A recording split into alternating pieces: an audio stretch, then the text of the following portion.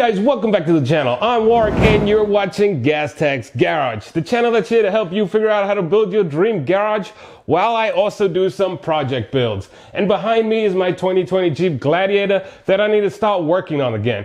But first, I want to give you an update about the ARE capper and how their warranty actually works.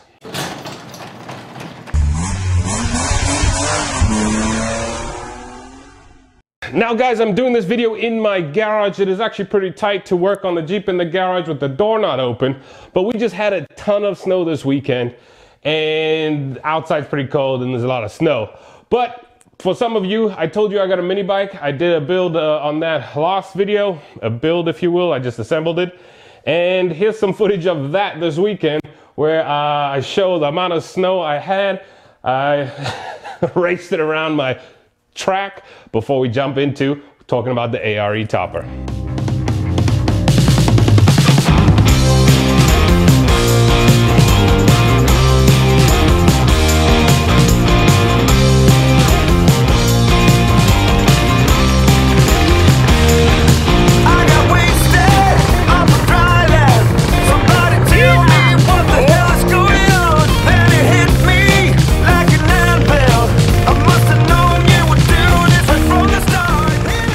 As you can see, we had a lot of snow. It was fun riding that around. I do have a snowblower now to clean up my driveway because my paranoid mind about keeping that driveway looking clean.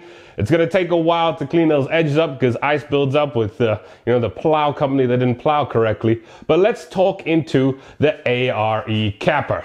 So if you are new to my channel, thanks for stopping by. But if you're a long-time subscriber, you know I've done a couple videos on this capper. This capper cost me $3,600.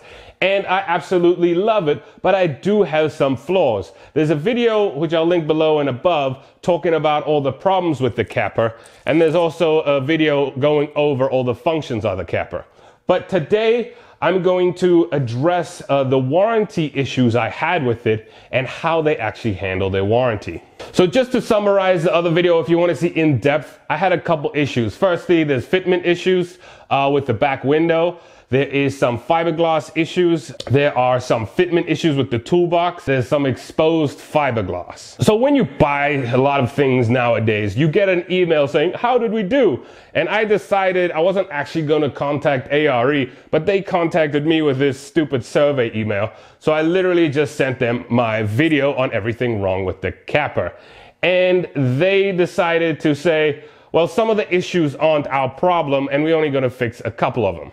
Now, when I ordered this, I was told the waiting process was 6 to 8 weeks. Granted, we're in a pandemic, it took 12 weeks. I've heard up to 20 weeks now if you want to order one of these, so just keep that in mind.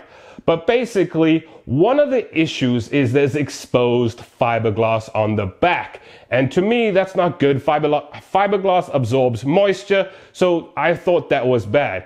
They said they would fix that issue.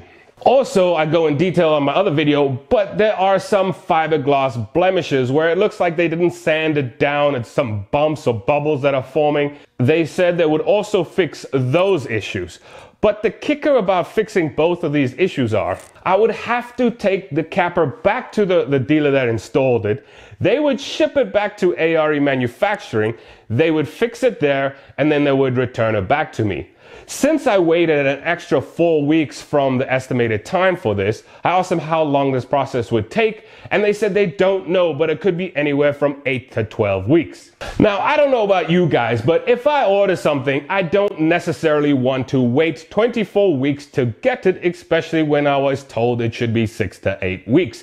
So I'm deciding not to get these issues fixed, because that's the whole reason I bought the cap. Was it's winter, I want the cap. I wouldn't have bought it if I didn't want it for the winter as well.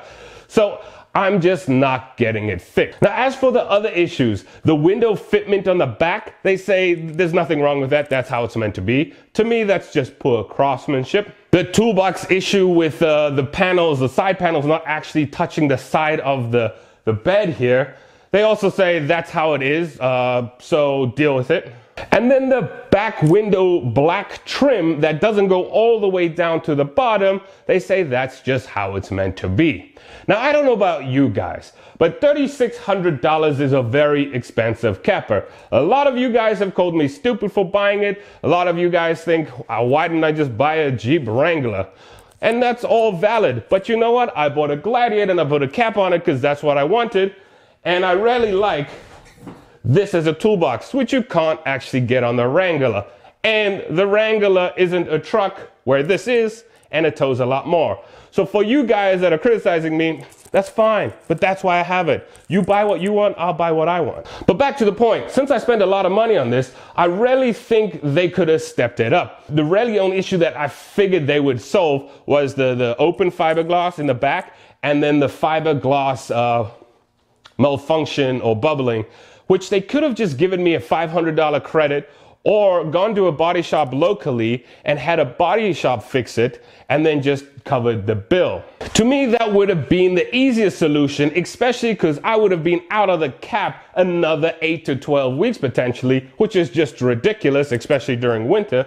So I've just decided not to fix it. Their warranty, I believe, is 2 years.